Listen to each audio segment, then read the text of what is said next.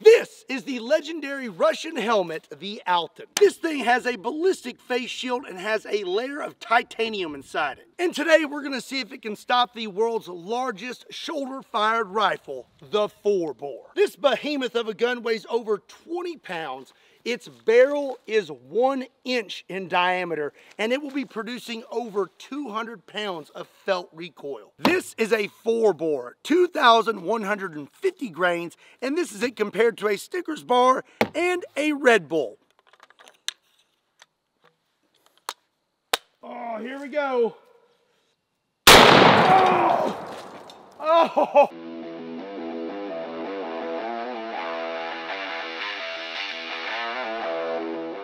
What's up, everybody? My name is Scott and you're watching Kentucky Ballistics, and I am very excited about today's video because today we have the legendary titanium Russian Alton helmets. These helmets are still in use today. They weigh about 8 or 9 pounds and they're supposed to be highly durable. And that's because it has a layer of titanium inside it and it has a ballistic face shield. It's supposed to be rated for shrapnel, handguns, and some rifles. But today, we are going to put it to the ultimate test and shoot it with the world's largest shoulder-fired rifle, the 4-bore. And just in case you don't know, let me educate you real quick on what a 4-bore is. So this is a Christian Firearms falling block, single-shot 4-bore rifle. This behemoth of a rifle weighs over 20 pounds. It has a 1-inch bore, and it will be producing upwards of 200 pounds of felt recoil. So this is a 5.56 round. That is a 55 grain bullet. And this is its big brother, the 50 BMG. That is a 50 caliber bullet that weighs 660 grains.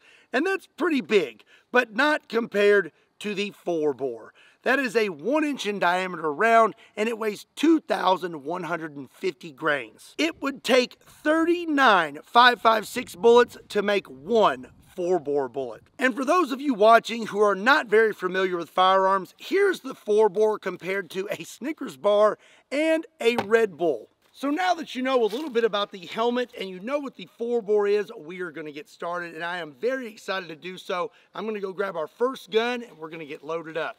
Okay, the first gun that I'm going to start out with is a Kel-Tec PMR 30 chambered in 22 Magnum, and I have some 40 grain 22 Magnum. Here we go.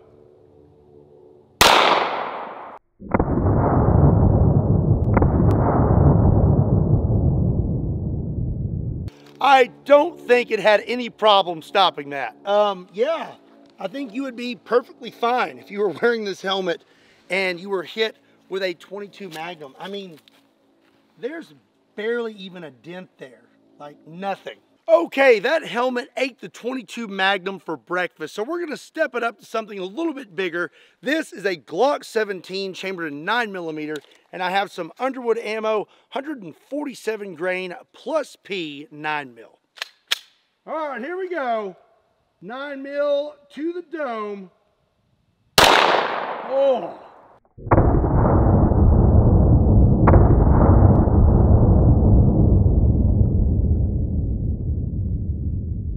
Well, it looks like I hit the visor portion right here, and it just ate it.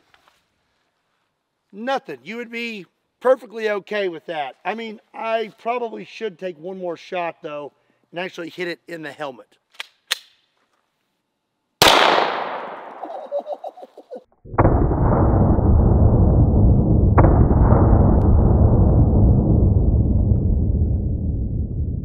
Yeah, I'm glad I did that because that is a pretty good dent in the old noggin.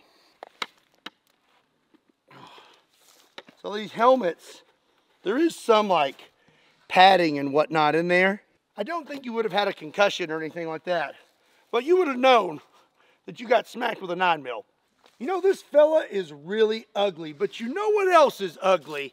Debt. It seems most people have experienced debt or currently have debt, and it's really easy to accumulate a lot of it. And once you do, it can be very difficult to dig yourself out. I've experienced this in my own life, but unfortunately at the time there were not many solutions out there. But thankfully there's companies out there now like today's sponsor, PDS Debt. PDS Debt has customized solutions for anyone struggling with debt, whether it be credit cards, personal loans, collections, or medical bills. This is quite a mess, and PDS can help you clean up your mess. They will roll all of your monthly payments into one low interest-free monthly payment. Everyone with $10,000 or more in eligible debt qualifies, and there's no minimum credit score required. Bad and fair credit is accepted. PDS Debt will help you to save thousands in interest and fees and help you to pay off your debt in a fraction of the time. Right now, PDS Debt is offering a free debt analysis, and it only takes 30 seconds. Just swing over to pdsdebt.com/KYB to get your free debt assessment today. A link to that can also be found in the description down below. A big thank you to PDS Debt for sponsoring today's video. Now, let's go get to it.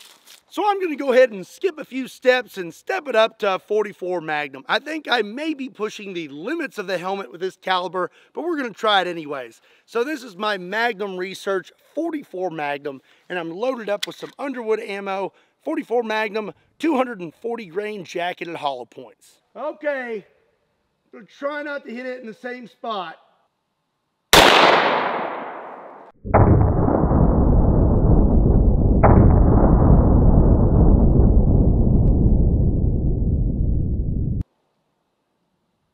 Let's go check that out.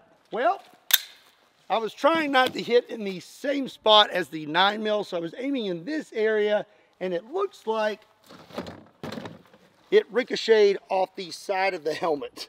So I'm going to go ahead and shoot it one more time, but to be fair, I'm just going to go ahead and turn him this way, and that way I can just aim dead center, and I don't have to worry about hitting a spot that we've already shot. All right, round two.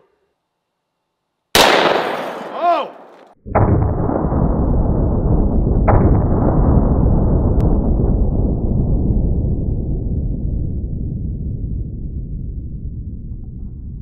That was pretty bad. Okay, let's inspect, shall we? Looks like I hit right there. This guy caught something to the face, but it doesn't look bad. That's more like paint or cloth. Oh, we hit it right in the face shield. Well, that kind of stinks because I really wanted to shoot this face shield with some buckshot, and now it's kind of broken. It seems like this helmet could eat a 44 Magnum, so I'm going to go ahead and stop where we're at because I need to save some helmet for the 4-bore.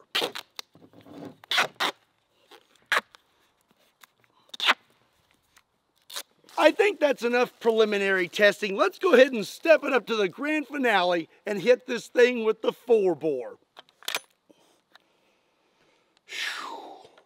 I would not want to be wearing that helmet. Oh, all right. Before I shoot this thing, if you are not subscribed to Kentucky Ballistics, make sure you hit that subscribe button. Oh, here we go.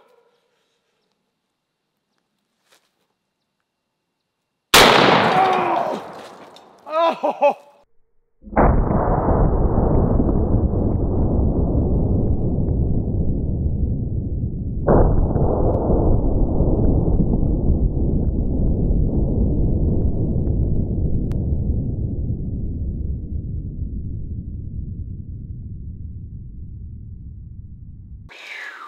Well, looks like a bad day for that guy. Oh. These things are so ridiculous. They're like a tuning fork when they come out. Oh my gosh. So he was facing this way, but most of the damage is on this side of his head. So, oh, looks like we hit right there. There's a hole right there. And then if I flip him around, you can see that that's all blowed out. All right, we have our face shield here that was secured with duct tape, and it looks like it is blown into two pieces now. I guess that was together. Here's some of the helmet, some of the inside of the helmet. That's like all your padding and everything. And then the helmet is way over here. Boy, oh boy, this thing looks messed up. So let's see here. He was facing. Oh my gosh, look at that hole. That is a big hole. Pointer, middle finger, ring finger, pinky finger. You almost fit all your fingers in there. Golly. And then it looks like we blew through the other side of the helmet. So now I think it's safe to say that if you are wearing a titanium Alton helmet, you are not safe from a full bore. I want to take one more shot. So I'm going to piece this guy back together. He doesn't really have anything inside his head anymore. So I'm going to put a can of Red Bull and a can of Crush in there. The helmet will hold these sodas in place. Oh yeah. Oh dear. Well, the helmet fits him a little snug now because it's kind of deformed. That's good. There we go. Yeah. So I think that we've made it pretty clear that a 4-bore does not care about titanium helmets, but we're going to go ahead and shoot it one more time anyways. I've got it turned around so we can shoot the back of it, and I have a 55-gallon drum set up so that we can possibly catch the bullet. So now I have another 2,150 grain round, and we are going to blast this thing. Oh, time to ride the lightning again. Oh, here we go.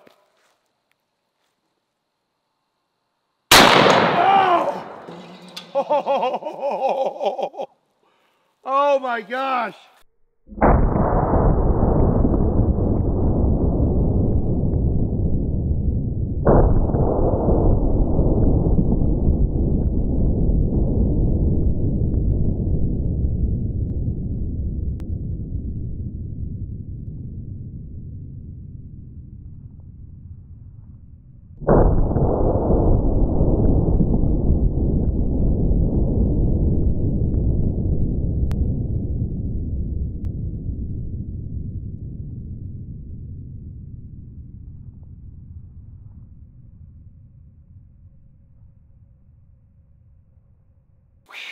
Okay, well, that was much more eventful than the first shot. Our helmet is about 30 yards away. Let's go retrieve it, shall we?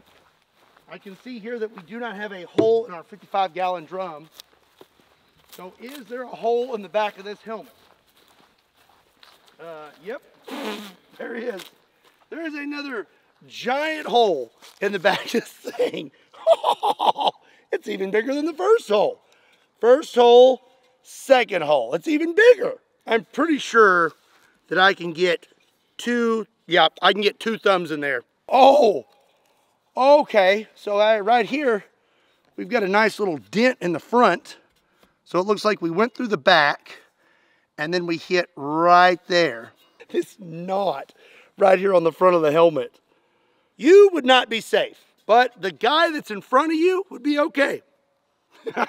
Here is our face shield. So our face shield does not look like it has any new damage. I looked at the slow-mo footage and I thought that the glass is what stopped the round, but it turns out that just busted from the sheer force. It looks like the lip of this helmet is what stopped the round. So that means the round should be somewhere around here. Here's Mr. Dummy, and oh my gosh. Yeah, so we hit him in the back. Obviously, there's not much new damage there, but here in the face, he's all falling up. Ow! Hit me in the eye. I guess I should keep my safety glasses on the whole video. And looky there. That is the round, literally laying right there by the table. And it is smushed. That is such a big, giant chunk of lead. So my scientific conclusion today is that the 4-bore is still a force to be reckoned with. What else would you...